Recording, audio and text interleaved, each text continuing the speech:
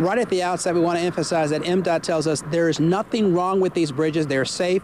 They regularly undergo an inspection every 2 years, and now is the time for that.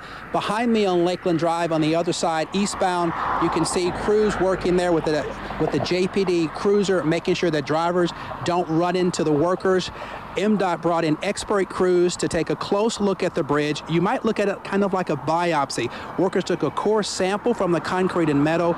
They want to make sure everything is sound. Right now, traffic is not too heavy because obviously it's pretty late at night. Drivers say any slowdown is worth making sure the bridges are safe.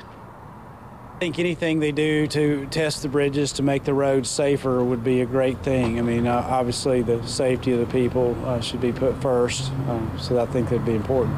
Well, I think that's a good idea. I mean, you know, to check it for the infrastructure and everything to see if everything's all right.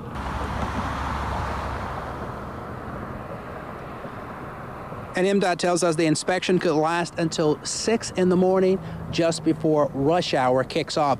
Other bridges over I-55 and I-20 also slated for inspections this week. Drivers are urged to stay alert and watch out for workers on the roadways. For now, we're live in Jackson. Ross Adams, 16 WAPT News.